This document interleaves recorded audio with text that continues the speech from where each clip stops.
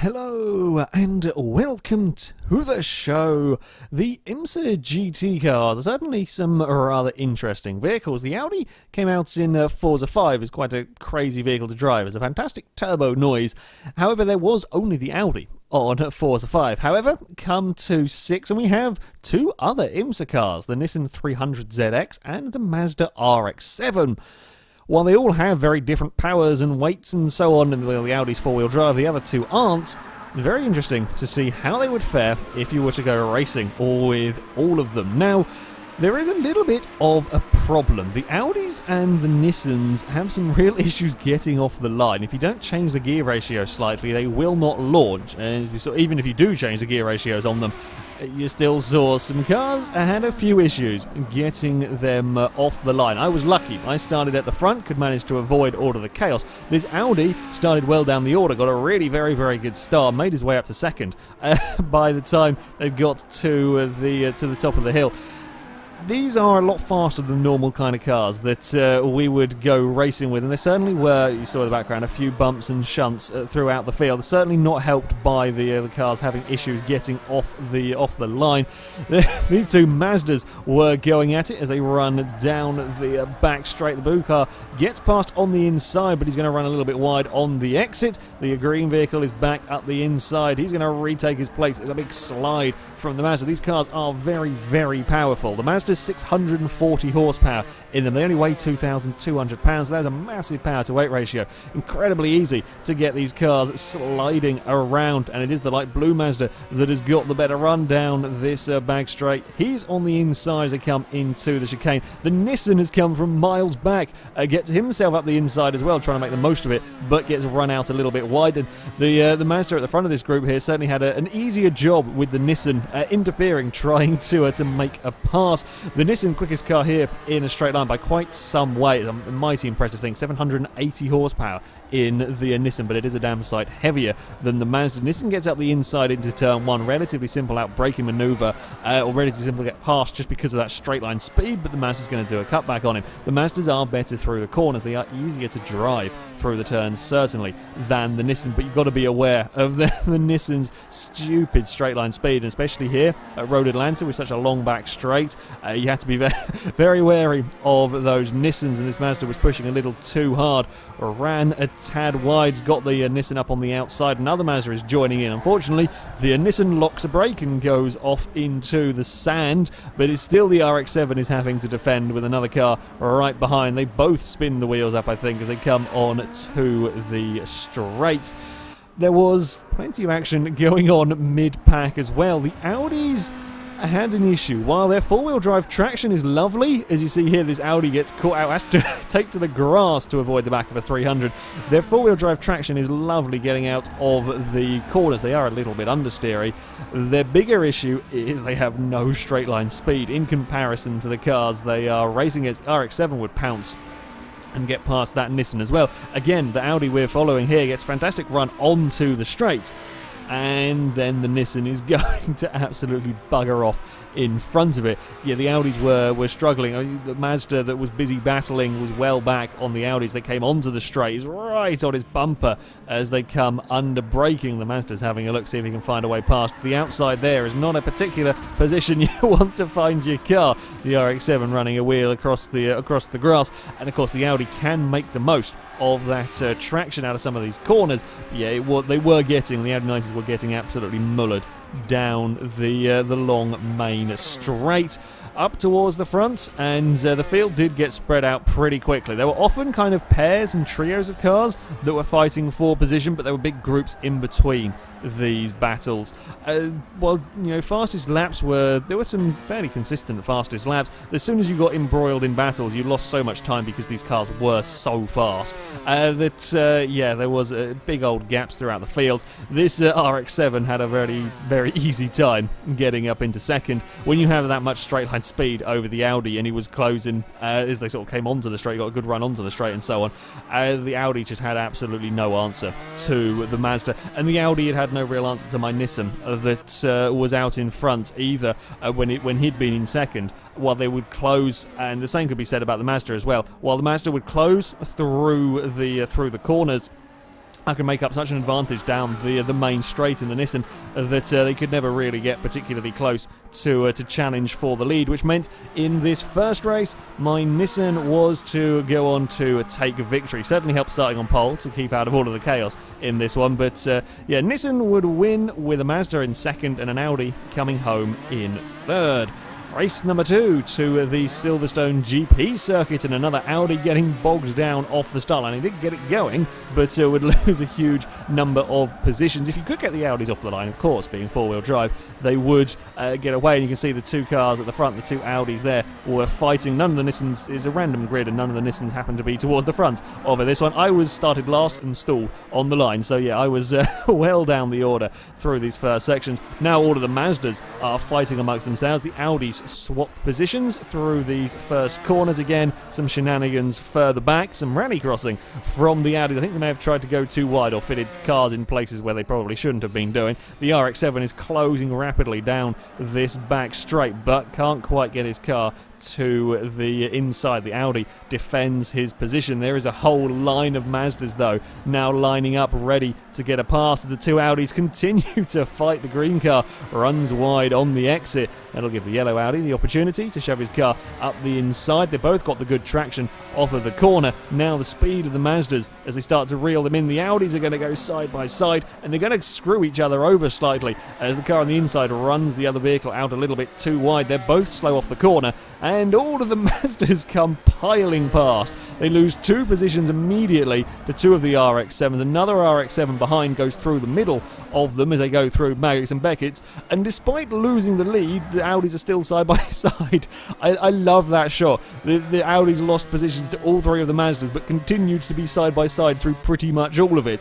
Now, yeah, the RX-7s have got themselves to the lead as they buggered off down the straight. The highest placed Nissans, they were fighting over, I think, about 5th place at this moment in time. The Audis were again dropping back through the field here. The black and yellow car got to the inside, got a bit of oversteer, and that was really very easy to do.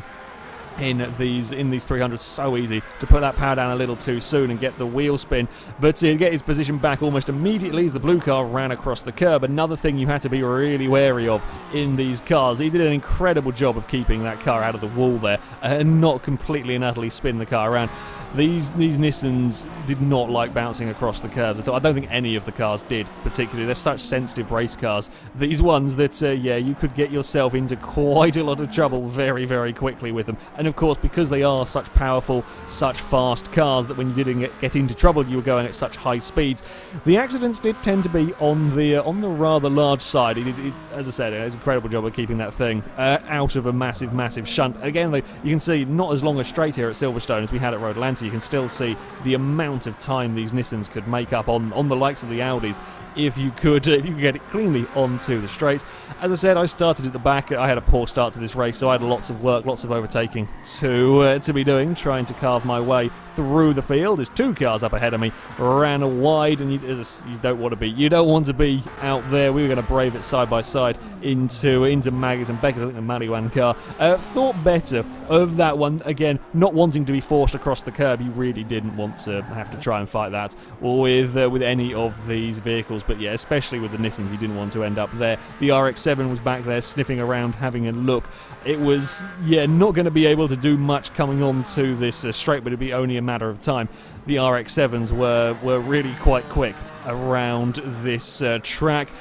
Again, much like we saw at Road Atlanta, the field did get spread out quite a lot. There were still groups of vehicles, you know, there were still the odd pair, the odd trio. There wasn't too many cars just circulating on their own completely, but yeah, there were big gaps in the field. These 2 Mazdas were, I think we were fighting over about 10th place at this stage in the race as they run very, very close to one another. The Nissans were struggling more around here. I was trying to kind of follow one of the RX-7s here through the field.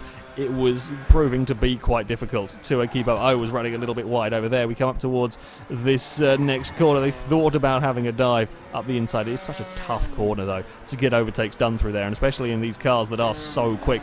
And you don't want to be running out wide on the exit. The curb is a very, very vicious bugger as we come now through Maggots and Beckett's. Again, quick corners, tough places to get past done. There's very little in the way of braking. It does help though when the car ahead of you runs that little bit too wide. It was just pushing that bit too hard. That's going to slow you down as you come on to this really long straight. And you can see though, even with these two running so close together, the Nissan group behind was struggling to really keep up, and still the Mazda is so close but just cannot quite find that way past. But with a good run down towards these final corners, he gets his car to the inside, but that's going to put you on the outside for the last turn, which is, again, you don't want to particularly be out here unless you really have to. He's going to try and hold it around the outside, and he makes it stick. It's a great move to get that one as I'm across the curb and sliding. I think the Mazda behind me was across the curb and sliding as well. Yeah, that's a damn good overtake to get it around the outside of the final corner there in identical cars. At the front, though, it was an RX-7 that was to take victory. RX-7s were to get 1, 2, 3, and 4 in this race. I believe a Nissan would get 5th with an Audi in 6th. The Mazdas were very much the car to have here at Silverstone. The Nissans, weren't. Nissans were struggling with the corners and the Audis were struggling with the straights. The Mazda was definitely the vehicle to have around this track. I mean, the Nissans Audis, they did okay, but certainly the vehicle to have was the RX-7. This was the fight for third as we came onto the final. I mean, you can see second was well up the road ahead of these guys, and fifth was a fair way back. The grey car trying to go around the outside, not quite managing to make that one stick. Is going to cut back to the inside on the exit, but again, is not quite got enough speed and is going to be forced to go around the outside of this next corner. The car on the inside runs deep. They both outbrake themselves, but still the white Mazda keeps his vehicle on the inside. In the end, the grey car getting forced out across the curbs, can't do anything about it, even with a bit of a slide from the vehicle up ahead. A good final few corners from these guys.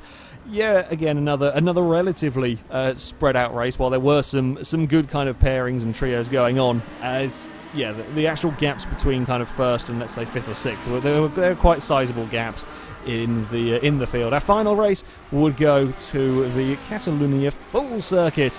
Turn 1 here is always an interesting corner, quite a dangerous one. With again, we've got vehicles that are so fast coming down here. You get such huge speeds. While the front cars made it through okay, well, most of them made it through okay. Further back, there was again a few shunts with just so many vehicles trying to fit in to a very small space. The cars ended up on the grass, taking avoiding action, and so on. Around here, an RX-7 had started at the front and got to the lead. This Nissan was currently in third, coming under fire though from an Audi. With the relatively twisty nature of this circuit, the Audis were faring better at this particular track. Immediately they were putting the Nissans under increasing pressure, although one of them put a wheel on the grass, and that's going to send you off. One of the RX-7s in second ran a bit too wide. He's going to lose 2 places in that particular manoeuvre. You can't afford to make mistakes in cars like these. They are not forgiving at all. You make a tiny mistake, you're going to get in an awful lot of trouble.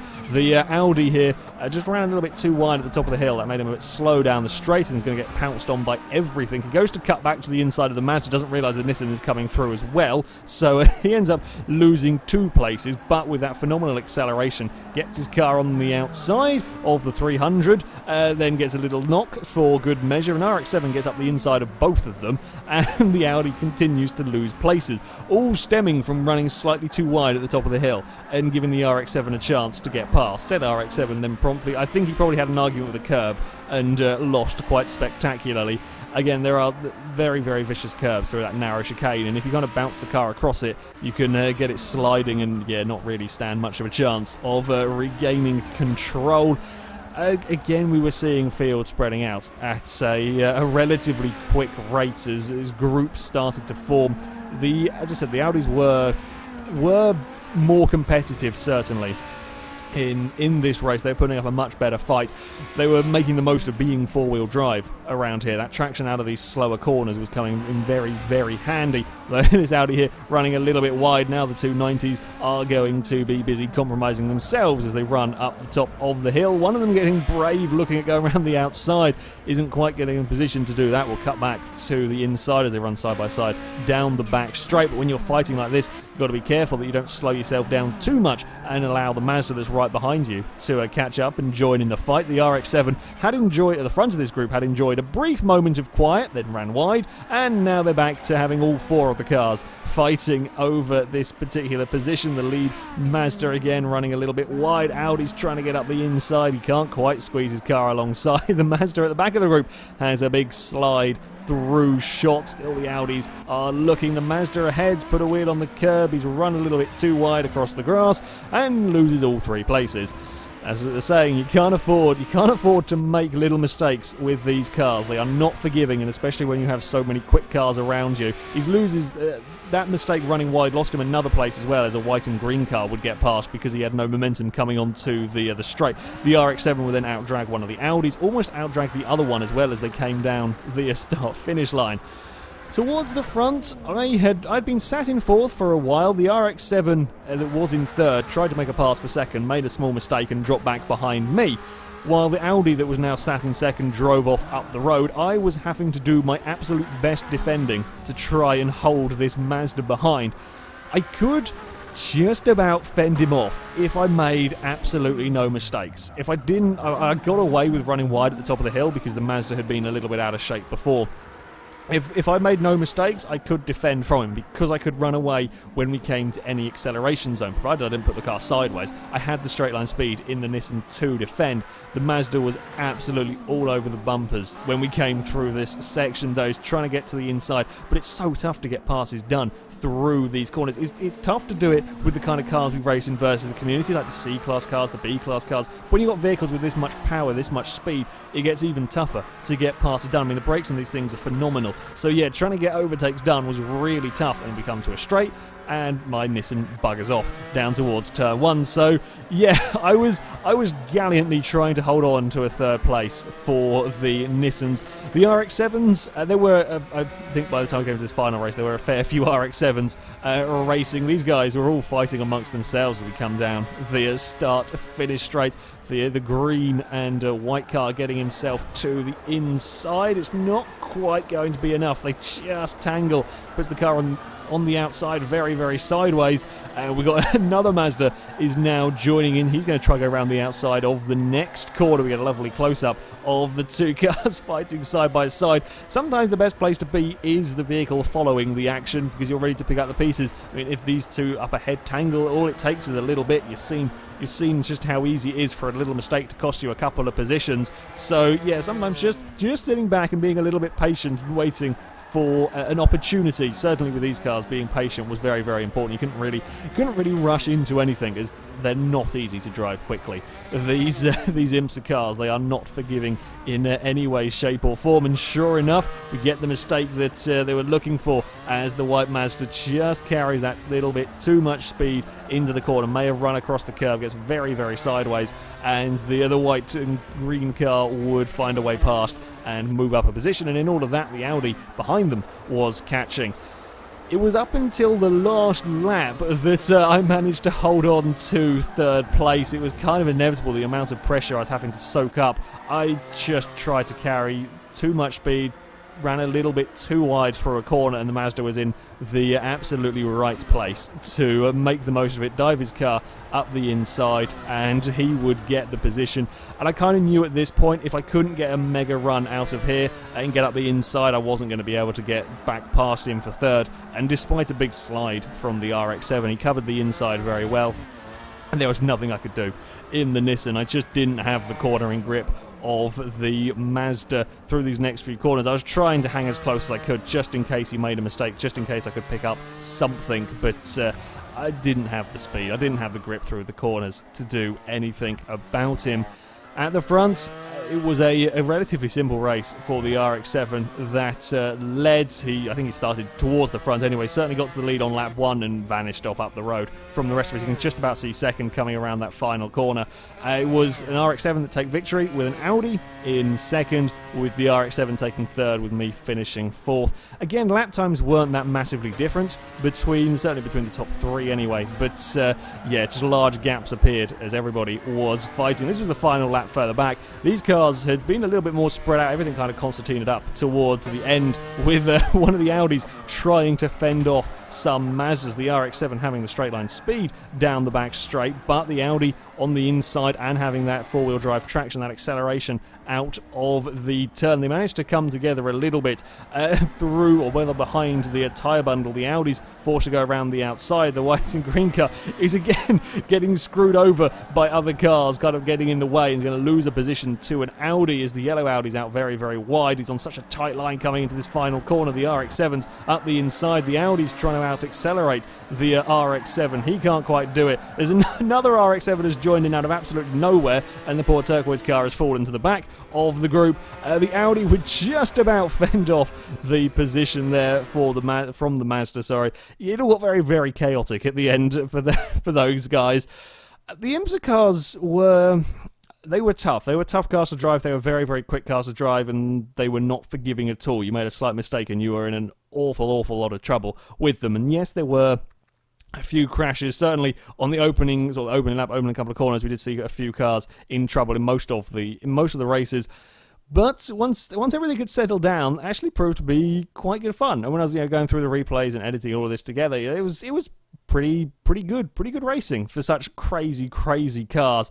In general, the Nissans were very, very tough to drive. The Audis were very slow at a straight line. The Mazdas are probably the best overall car, although at a track with lots of long straights, that straight line speed of the Nissan was very, very handy. So it could hold its own at Road Atlanta, but the other circuits, it was just a little bit too hard to drive.